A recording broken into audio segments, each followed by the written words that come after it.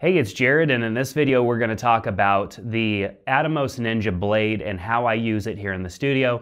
I'm going to walk through the settings on it and kind of show you a breakdown of what the device is all about. Now, I use the device not because I don't like how my Sony a7S captures files. I just like it because I can throw a terabyte solid-state drive in the side of it and capture all day long. I mean, there's hours and hours worth of capture time available there, and I don't have to worry about SD cards and which SD card has what on it.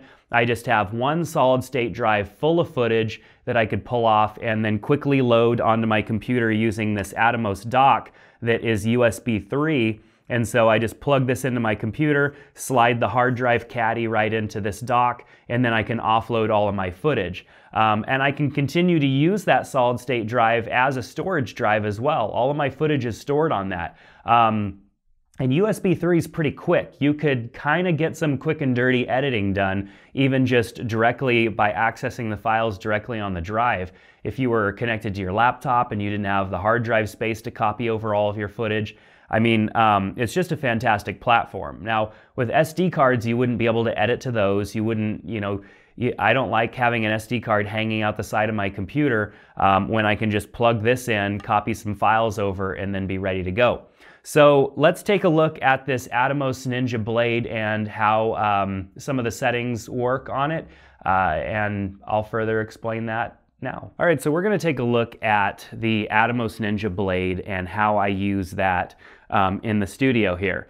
Now, in a previous video, I showed you the setup that is kind of, I'm zoomed in right now on the Ninja Blade, but I had the setup that I was showing you, which was everything else that's here in another video. I'll link that in the description below so that you can check that out should you want to know a little bit about that setup. So what we're looking at here is the Atomos Ninja Blade, which I think is a fantastic piece of technology. It's plugged into a Sony a7S here with a HDMI cable, and then there's a hard drive, a 1 terabyte solid state drive right in the side of it, which allows me to record forever. I mean, I have this thing set wide open to film at its highest resolution, which is 1080 5994 in ProRes 422, and I have 13 and a half hours, about 14 hours worth of recording time that I get out of this. I can go and make some changes here to the frame rate and everything. I can tap ProRes, and I can unlock codecs if I had made purchases through Atomos. There are different codecs that you can unlock. There's high quality, low quality, and 422. And then of course I can come in here and see information about my media, which I'm using a Samsung solid state drive 850 EVO 1 terabyte. And I have the ability to format it right there. I'm also plugged in through with AC power. I'm using the AC power adapter, so I don't have to worry about keeping things charged. Now, I have this forward facing towards me. Usually I'm sitting in this direction, and I have it forward facing so that I have some sort of a reference screen. I'm not one that I'm not constantly looking at myself or anything. I just want to make sure that I stay in frame, so occasionally I do check it. But mainly I have it pointing to me just so that I can make sure I'm still filming. I don't have any problems that have arisen, during that process. So let's take a look at the menu. In the menu, there are different things that you can do here. You can set your scene and shot so that way when you import the footage later, you have it all kind of organized. It's much easier to organize it. We have display options, which we can adjust and change just to kind of change what's on the display, whether or not the LEDs illuminate and all that good stuff. You could set the date and time of your device, which I think I probably need to fix the time. I think I forgot to reset the time when the time changed about a month and a half ago. Then we have Ninja Blade Info, which is going to show us our version and all that good stuff. And then our time code, which allows us to choose how we want the time code to be triggered. I just have it set to camera trigger, but we can set it to none or HDMI and allow the time code to be triggered by the camera through HDMI. Then we can choose source, time of day, record run, auto start, or HDMI, and I just have it set to that. Time code isn't super important to me because I'm typically just using a couple of cameras in studio here, and sometimes they're smaller cameras that don't have any information like that. I'm not plugged into a Ninja Blade, so I'm recording straight to the SD card on the camera. So time code just isn't a good option for me unless I was using multiple Ninja Blades or something like that. And then of course you could power it off here as well. You have audio levels here, which you can tap and you can see your audio levels and your audio gain and your line out level. On the side of the device here, there is audio inputs and outputs. This will pull in audio over HDMI, so typically I'm not plugged into these at all unless I have a pair of headphones plugged in.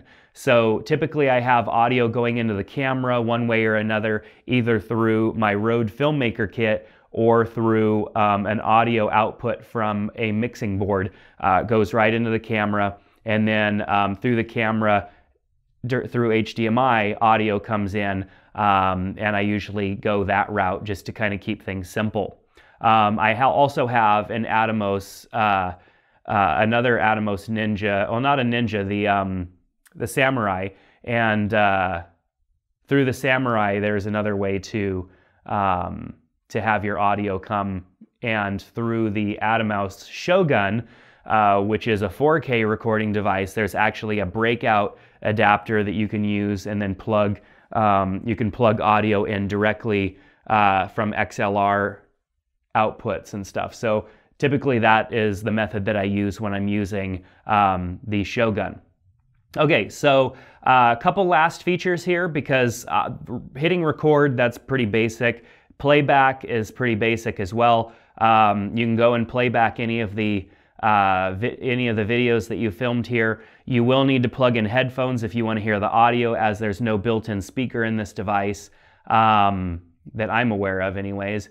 And then you also have a couple of features over here that help you with your color. You have waveforms, lots of different things here that kind of help you dial in your exposure and your color. These are very useful.